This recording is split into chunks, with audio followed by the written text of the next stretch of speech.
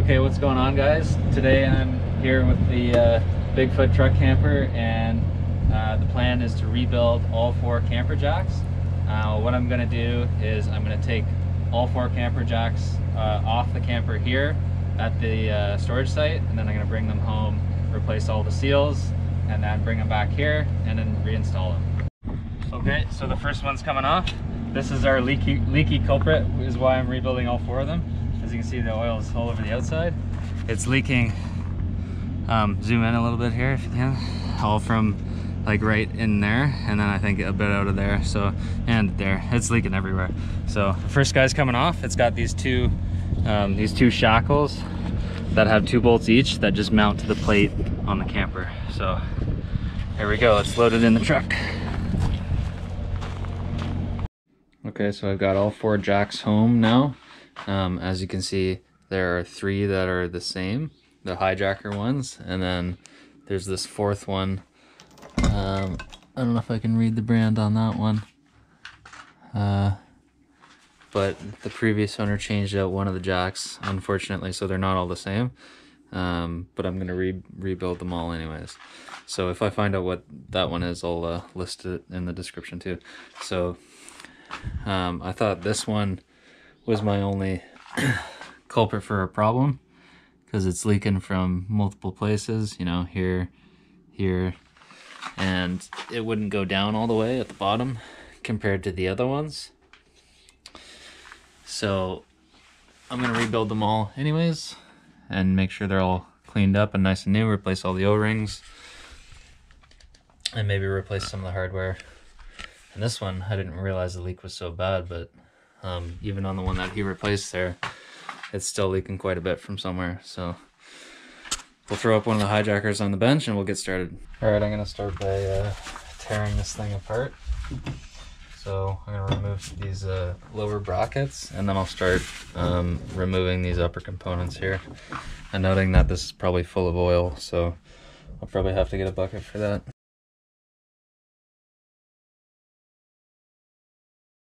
Alright, so I'm going to take a 1/2-inch socket and remove this and hopefully try and catch whatever oil is in here. Now there's no ring behind this bolt here, so we'll see if there's any pressure or fluid in here. Yeah, it all leaked out, so there's nothing in there. That's good. Should figure out a method to remove these guys once the truck camper's on the truck, and take off like 200 pounds. These things got to be like 50 pounds each. So I found a good method here to get all the fluid out is loosen up the, I don't even know what you call this, the wing nut for the cylinder here. And then once it's loose, just start pumping. And then just basically pump it until all the fluids, so each pump there's a bit of fluid coming out. So just pump it until all the fluid comes out there. Now we're going to take this cotter pin off, that cotter pin, hang on to it so you can reuse it, flip this guy over, take that pin out like that, keep it with the cotter pin, and then you can remove this whole mechanism. Okay, so as you can see, that just slid right out of the edge there, or sorry, the cylinder. And then it's got an O-ring on it, so we'll replace that later on. Just set it aside, then unscrew this guy. I don't know the technical terms for any of these, I'll have to look them up later. And then, now that that guy's out, you're gonna take some small snap ring pliers, and then open this up. Alright, I've got these Craftsman small snap ring pliers that just go in the 2 holes of the snap ring like that, and then you just separate, lift up, there you go. That's how you remove a snap ring safely. Now that the snap ring was removed from here, the cylinder will be pushed that direction, so you can either push it with your finger if that works. Yeah, that worked. And then as we pull it out of here, you'll see where all the O-rings, just lightly tap it out. Try not to damage anything. There we go. So here's the cylinder, and it's got, you know, 1, 2, 3, 4, 5, 6 different O-rings on it. So we'll take all those O-rings off and inspect the condition of them and install some new ones. Alright, so we're going to go ahead and replace these 6 O-rings on this cylinder. Don't go buying repair kits because they're going to be way more than they need to be. So you can just get these O-ring kits either on Amazon. I got this from Princess Auto probably 2 or 3 years ago, and I've used it for, you know, things that I needed O-rings for over the years.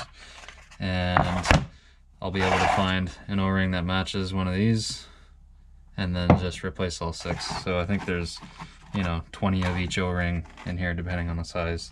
So another good thing to have is these picky tools, I like to call them, and these will be good to dig out these O-rings. So let's go ahead and check out the conditions of these O-rings, starting from the working our way outside in. See how brittle they are.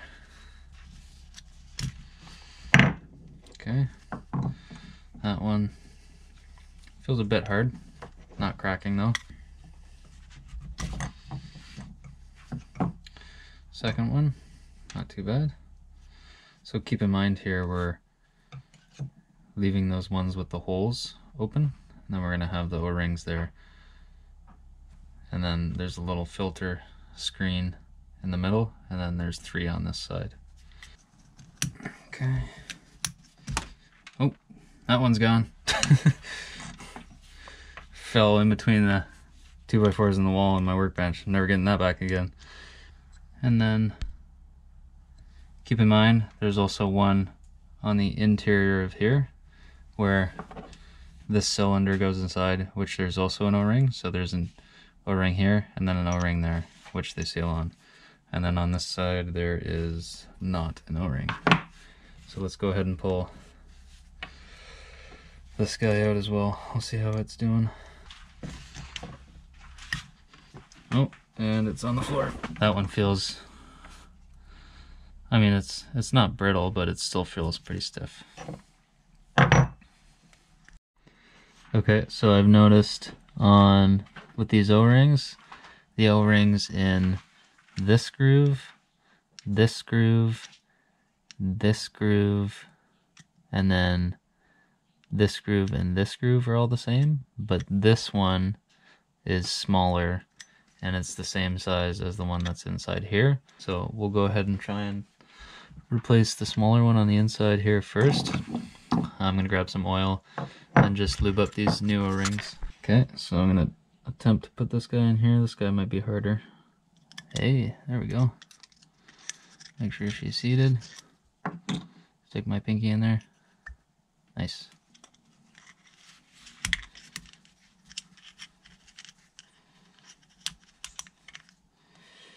I'll go to the furthest one then. There.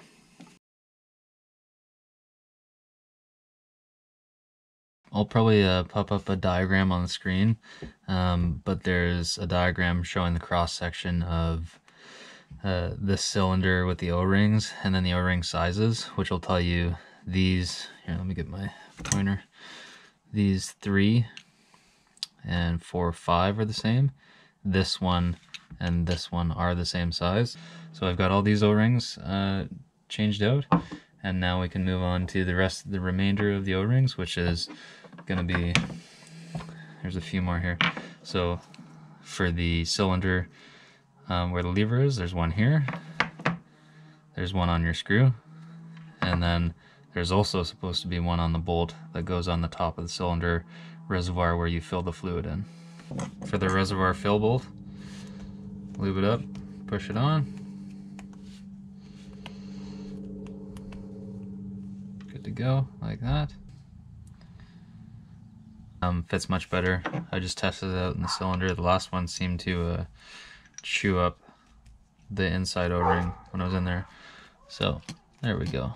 This one is a much better fit and it's still snug.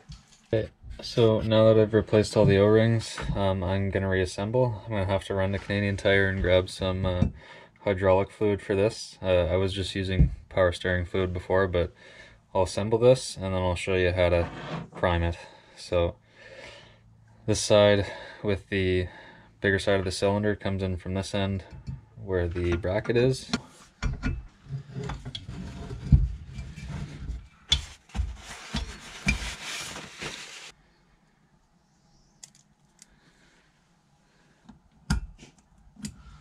Put the screw back in.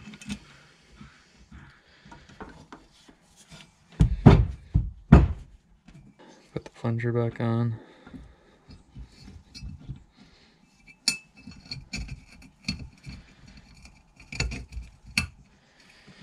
And then our cotter pins. And then cherry on top before we go get some hydraulic fluid, just to put this bolt back on. Okay, so the priming process on all these jacks is the same. What you want to do is make sure that the jack is all the way to the bottom, and then open up your fill port here. There's just a 1/2 inch bolt. Open it up, fill it up with hydraulic fluid, and then close it back up. Replace the O-ring on the bolt if it's bad. And then to prime it, what you do is you close your valve all the way, and then put your feet on the bottom, and then pull up all the way, and then you open up your valve a few turns, like that. So it's open. And then you let it back down, and then keep pushing all the way to the bottom. You'll feel some pressure here, and that's priming the jack. And then once it's back fully to the bottom, you reclose your valve all the way, and then that's it. That's the simple priming process. And then you just jack it up a little bit to see if it works. And just like that, no problem. Okay, so I just wanted to show you the sizes of O-rings that I used on the cylinder. I originally started with a metric O-ring kit, and I moved over to a standard O-ring, a standard sizing O-ring kit, because I found that the sizes worked and sealed better. Also, for my camper, I had the original hydraulic camper jack. I don't know if this is the brochure or the how-to manual, but it's got the installation instructions as well as part numbers, recommendations, service instructions, as well as the diagram. So what I'll do is I'll scan and either throw this as a picture on the video or link the scanned document in the description below. Oh, here's actually all the part numbers. So what I'll do is I'll link that in the description box below or put it on the screen for you to see. This is the original Hijacker documentation. Okay, so just real quick, after scanning this document and reading through it a bit, the O-ring sizes on the cylinder, it refers to 12 and 13, and on the previous page it actually tells you, number 12 here, static O-rings 1/2 inch inside diameter, and then 13 check valve and OR pack and O-ring 7/16 inside diameter. So this document contains the correct sizing and diagrams on how to rebuild these jacks, and then it also has troubleshooting, so common problems, and then possible causes with the ways to fix them. Cool. So thanks for watching, and hope that helps.